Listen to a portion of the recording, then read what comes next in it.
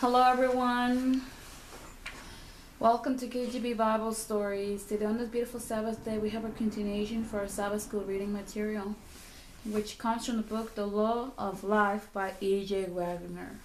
We've been enjoying this book for some weeks now, and every chapter, even we parted in different sections because we can only record 20 minutes at a time.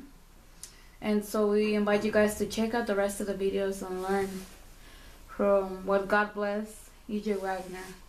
Let us start with a word of prayer. Today we're starting with the 7th commandment. We're on page 87. And so let's go ahead and bow our hands to a word of prayer. Dear Heavenly Father, be with us in this time. Bless those who are hearers and doers of thy word. Bless us and give us words to speak, a word in due season for those needed. In Jesus' holy name, amen. And we're going over the 7th commandment, which can be found in Exodus chapter 20, verse 14. And it says, "Thou shalt not commit adultery." And this is one of the many of the commandments right now that even at the end of this world is very not well understood. It even wasn't understood back in the days of ancient Israel. And what does it mean? What is adultery and everything? Because right now we're in a world where divorce is very common. And you see that happening right now. Most everyone, when things don't work out, they want to get divorced and everything. But what we're going to look at is God the author of divorce, or is Satan the author of divorce? Now, before we begin reading this book, I want to read a famous quote from the Bible, and everything is found in Matthew chapter 24. And we all know this one. And now we want to understand. It says, "But as in the days of Noah, where shall also the coming of the Son of Man be?" So it says, "As the days of Noah shall be the coming of the Son of Man."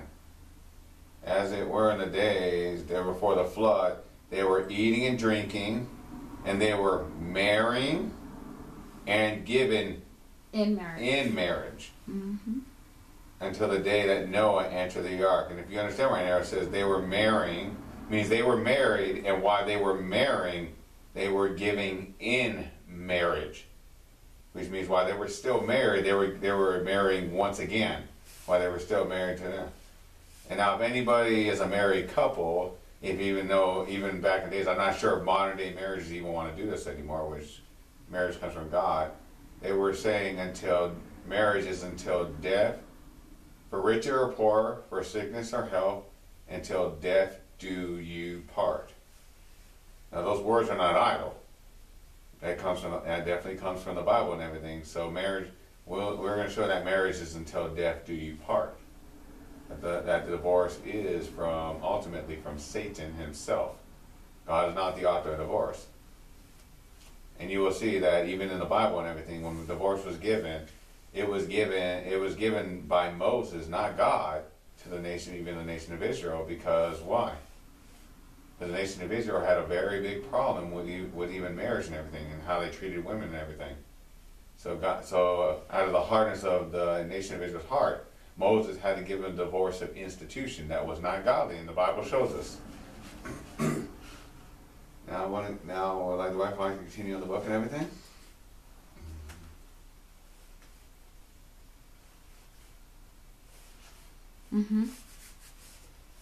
Okay, I'm gonna begin reading the book and everything. It says, "We come now to the 7th commandment. Before entering into the minute consideration of it, we will be worth a while to consider its place among the 10. The order of the commandments.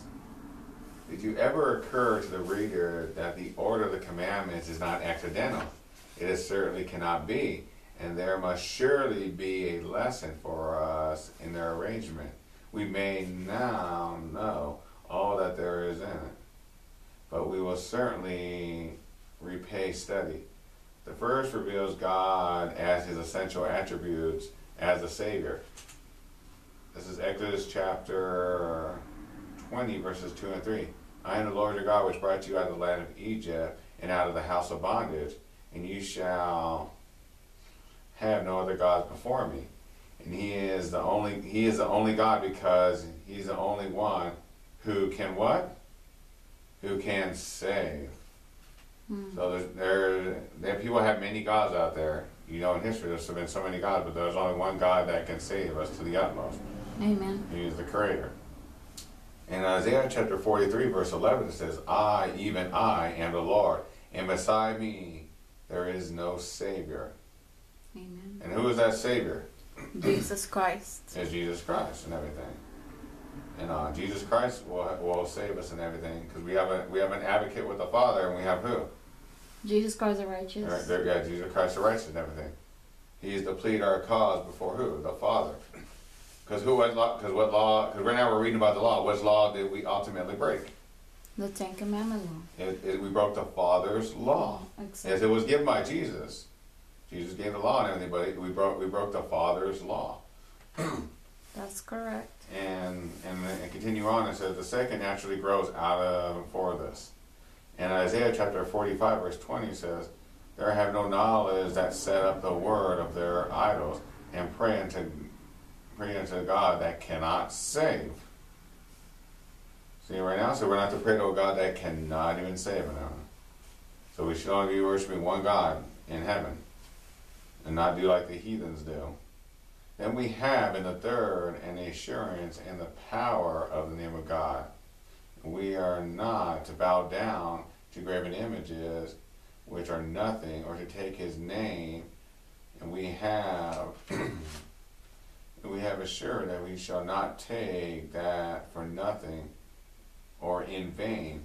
It applies all that he himself is. So right now, what's the commandments go in order? We're to worship the only one true God, the one God that can save. We're not to take his name in vain. Psalm 75, verse 1. For that his name is near, his wondrous works declare.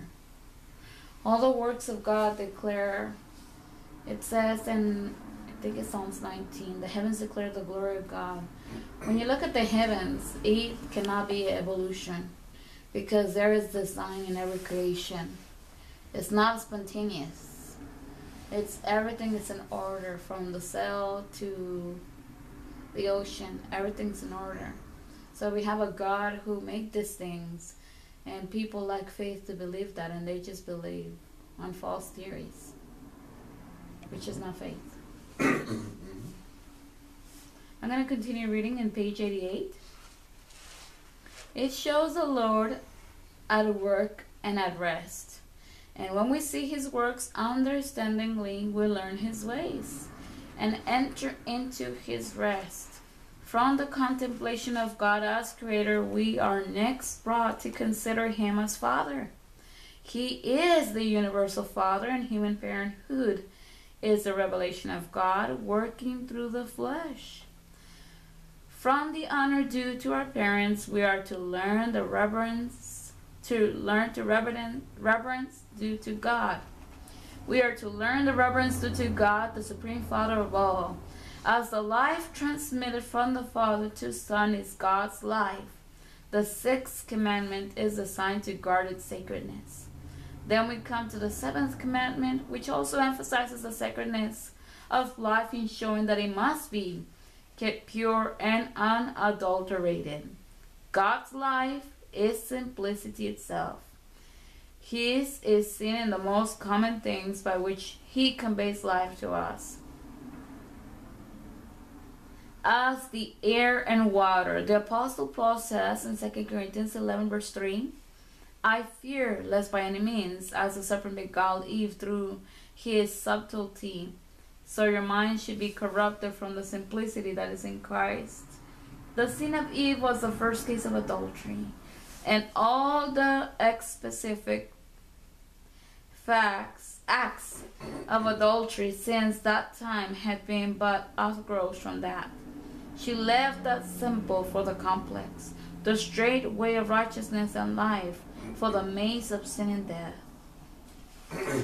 And if you look at this one right now, you look at Romans chapter 7 and everything. It's a story. It uses the story of marriage to represent even the case of sin. It says, In right Galatians 4, right? No, yeah, Romans chapter 7 and everything. Oh, okay. It uses the story of marriage as a base to the law of God and sin and everything. It says basically with the law and everything, you cannot. When we're born, we're married to who? To Christ. No, we're not married to Christ when we're born. Oh, pardon me. We're married to the devil. We're married to the devil because we're all what? We're all under sin. We all have the sinful nature and everything. And it says we must die to what? Our old self must die, or we must die in order, or our old spouse must die in order to be what? Married to Christ. And everything. So that's why he said you must be dead to what? Sin. That's what it say. Eve, when she was she's in the Garden of Eden, she was what? She was sinless. But when she sinned, she did what? She married that sin, and what ended up happening is she had to die to sin in order to be what? Married to Christ and everything. So that's why they use the term marriage right now. And we're going to get to Romans chapter 7 what this deals with. Yeah, that also reminded me of Galatians chapter 4. I think it's Galatians 4 where it says that we can either be from the seed of Hagar or the seed of Sarah, which Hagar represents bondage because she was a bondservant, and Sarah was a free woman. We can be free in Christ if we choose Christ. Well, that's Galatians chapter 4 around verse 26. Oh, there you go, yeah. And that's another story of marriage right now. Because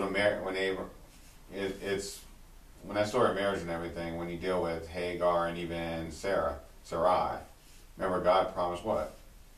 Abraham, you're going to have a child that's going to be the seed promised, where the seed is going to come from. It's ultimately seed is Christ, but through Isaac, he was going to bless he was going to bless the nations and everything.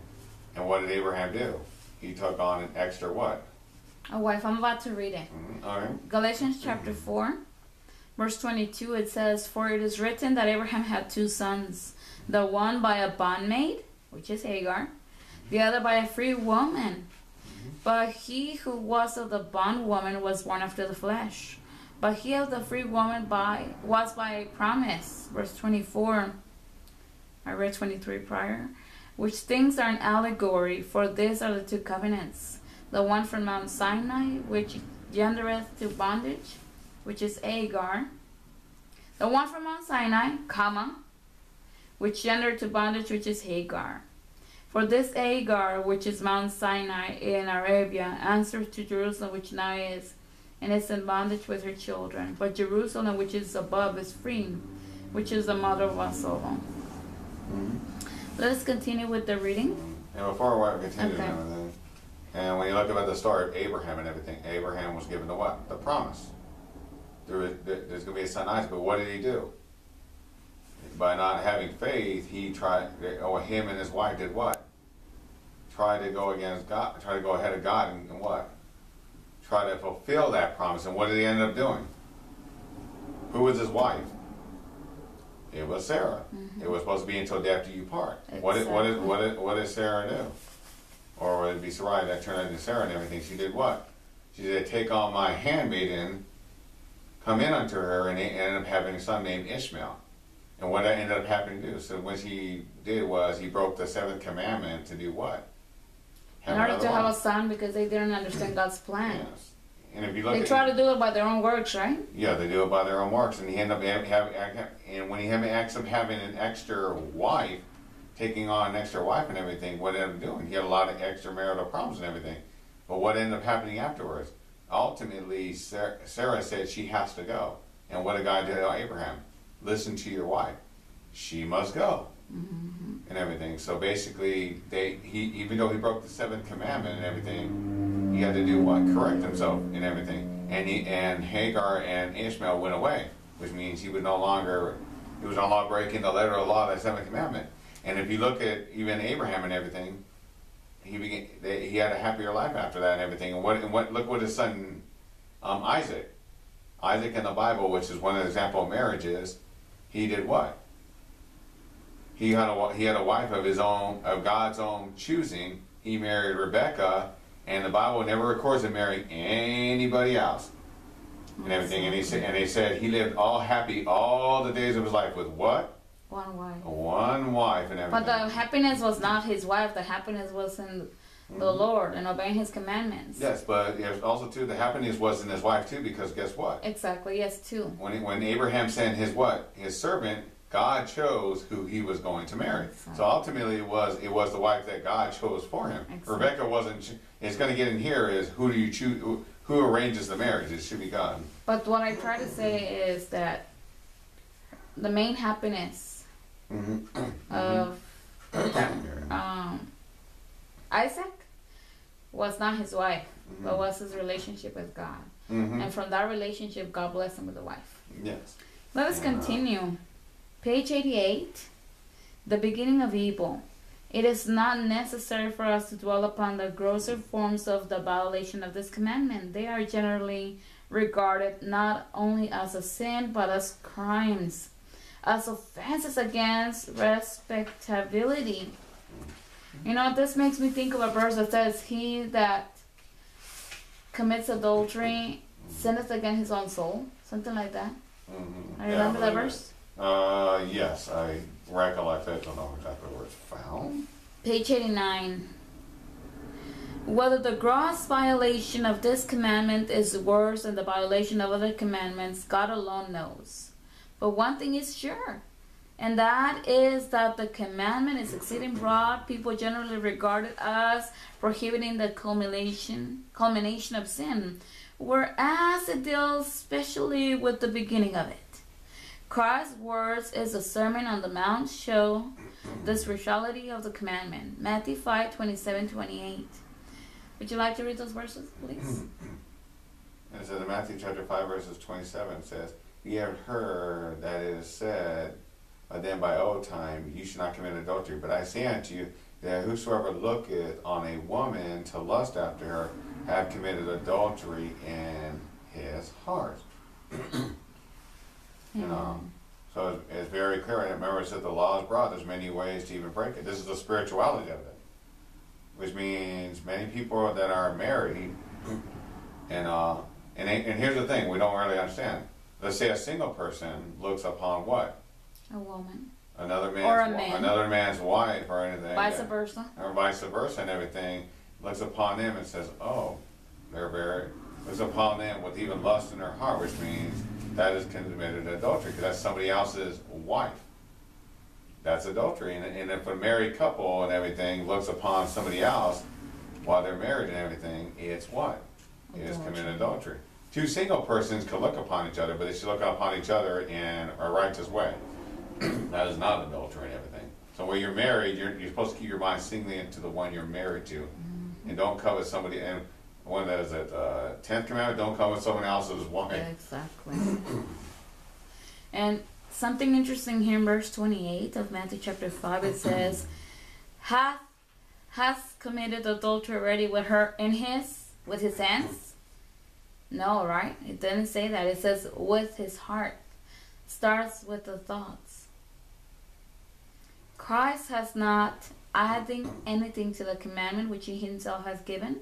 He has revealed the breadth and depth of it. His language is unqualified and unlimited. The commandment is violated by an impure thought or look, not simply upon a woman who is not one's wife, but upon any woman whatsoever. The lustful thought is adultery. For the commandment is magnified by Christ's statement of it. We see that adultery may exist even within the marriage relation, for that relation does not sanctify lustful thought and impure action. The institution of marriage, God himself instituted marriage in the beginning, and as a matter of fact, there's many Adventists, many that do not understand this topic, including that they don't even understand that marriage is an institute. How could you do away with a marriage institute? Marriage is an institute as far also, it's a twin institute with the 7-day Sabbath. If the Sabbath cannot be abolished, why is marriage going to be abolished?